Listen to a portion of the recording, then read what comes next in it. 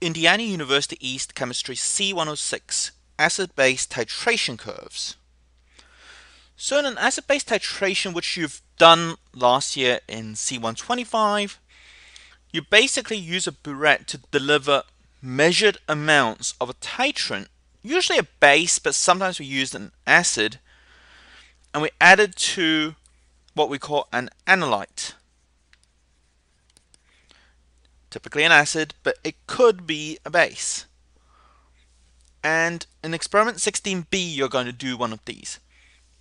Back then, we were using it mostly to figure out the concentration of the analyte or the titrant.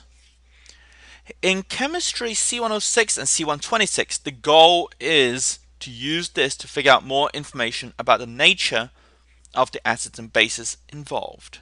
So let's think about the different combinations we have. Firstly, we have strong acids and strong bases. So for example, we have HCl and NaOH, and we neutralize to form H2O and NaCl. Initially we have some amount, so this is 0.10 molar HCl. Now, as you add in NaOH, what goes on is that the H plus concentration from the strong acid decreases, but it decreases linearly, so the pH increases very, very slowly. So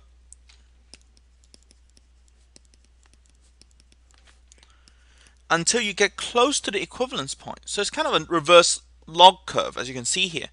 So you see a very sharp transition as you get close to the equivalence point. And here, the equivalence point is defined as the point where all of the acid is neutralized. As all the acid is neutralized, we have and just.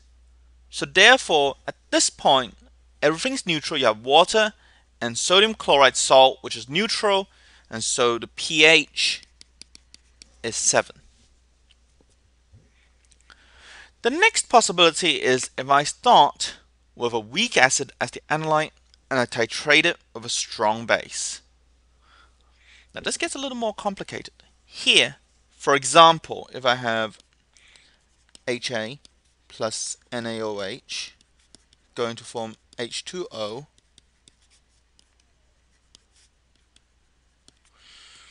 and Na. Okay. So at the equivalence point, again, it means that all HA is neutralized. If all the HA here is neutralized, what do we form? We form A minus, or NaA, which is the conjugate base. So to figure out the pH here, what we have to do is, at the equivalence point,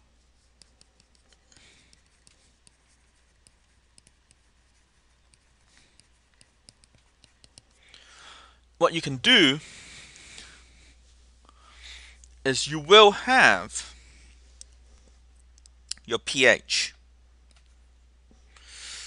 is determined by looking at the conjugate base. What you have to do first is dilution calculation. You need to do a dilution calculation to figure out the actual concentration of the conjugate base here, and then if you know the Kb of the conjugate base,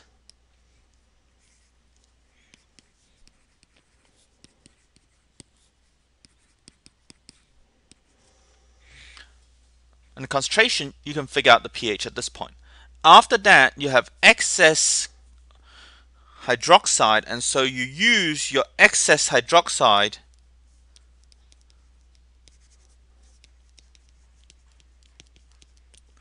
concentration to give you your pH using a strong base calculation. Now, so here you have a relatively sharp transition.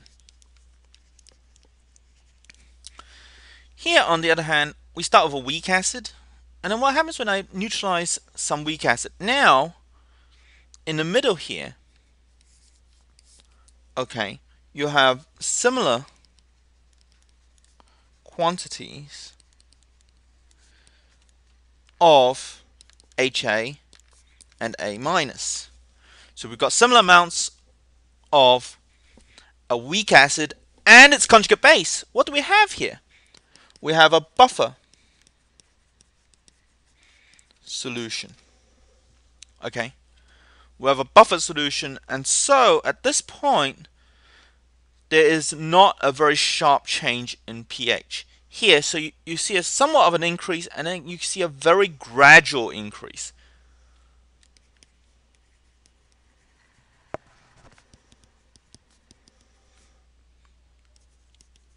until you reach this sharp end. So it's not as sharp. The overall curve is not as sharp here.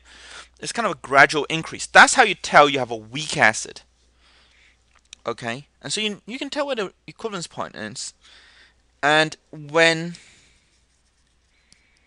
the volume of the hydroxide is equal to half of that at the equivalence point. So here the equivalence point is at 25, so I'm looking for 12.5. We call it the half equivalence point. At the half equivalence point,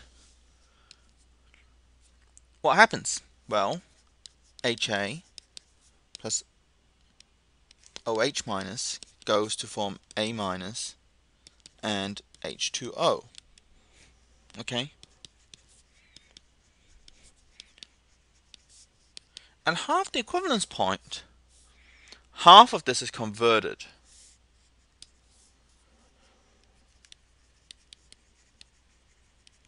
So we have equal numbers of moles of HA and A minus. So the concentration of HA is equal to the concentration of A minus.